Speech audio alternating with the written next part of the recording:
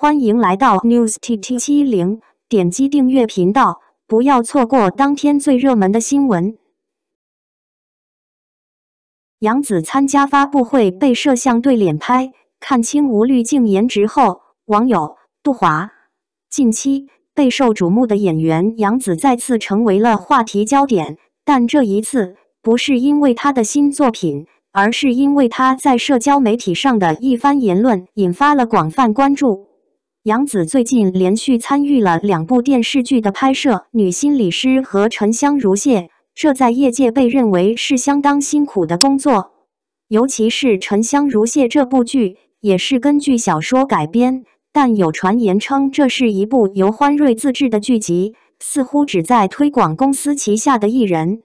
然而，杨紫接受《沉香如屑》女主角的角色时，遭到了她的一些粉丝的反对。他们认为这个角色不适合杨紫，对于剧中的男主成毅更是不满，认为这是为成毅提升知名度的一种方式。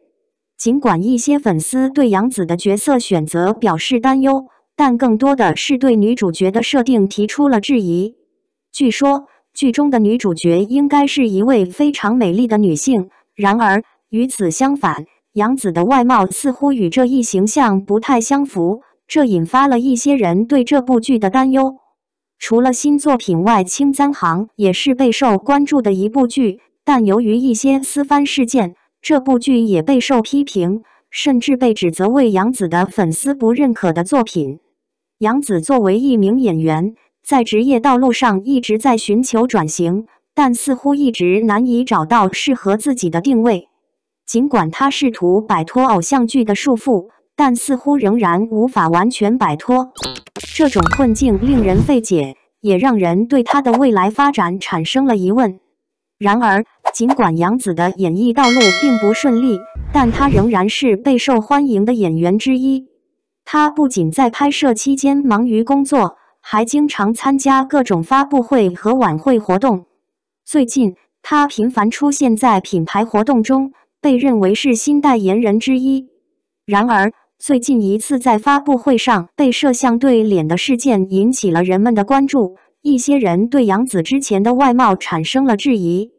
事实上，她的一些照片似乎暴露了她的真实面貌，让人们开始怀疑她是否进行了整容。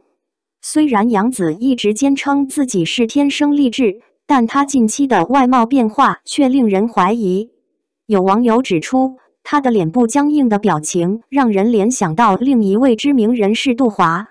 杜华可能不是所有人都熟悉的名字，但一提到他是WangYibo的老板，许多人都会想起。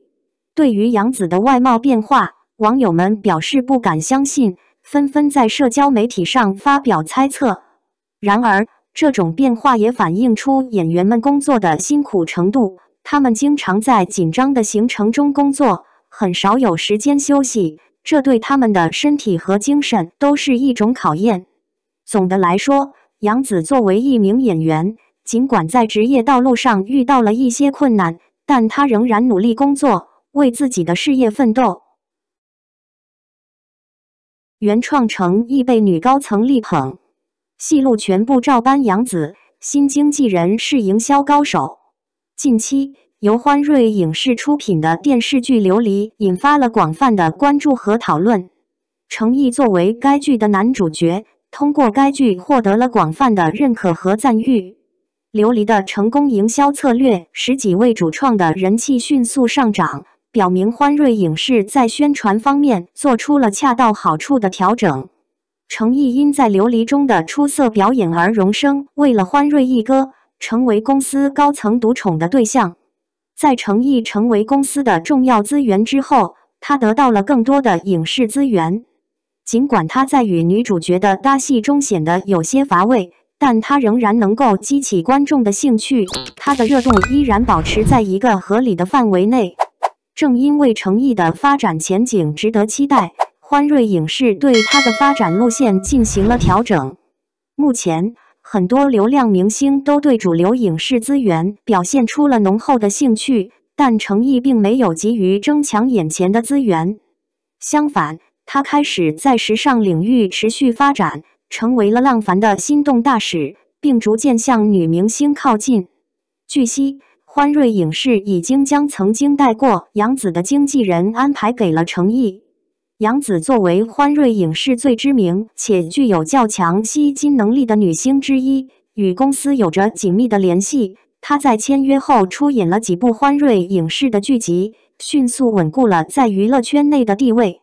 杨紫多年来一直在古装剧中活跃，而现代剧则具有更干净利落的形象和角色性格，更容易吸引粉丝的关注。相比于仙侠、古偶、武侠等题材，现代剧的热播要求更容易达到，但现象级的大爆发却较为罕见。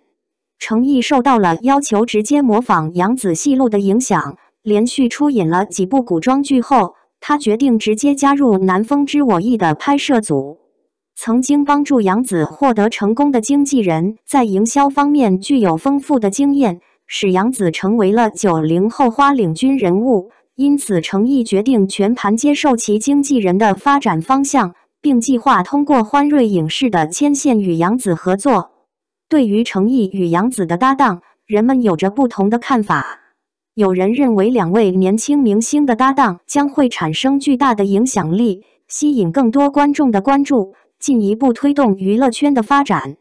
然而，也有人对他们的合作持有疑问，担心这样的合作可能导致剧集的成功依赖于明星效应，而忽视了剧情和制作的质量。综上所述，成毅作为一位备受关注的演员，通过参演流离获得了成功。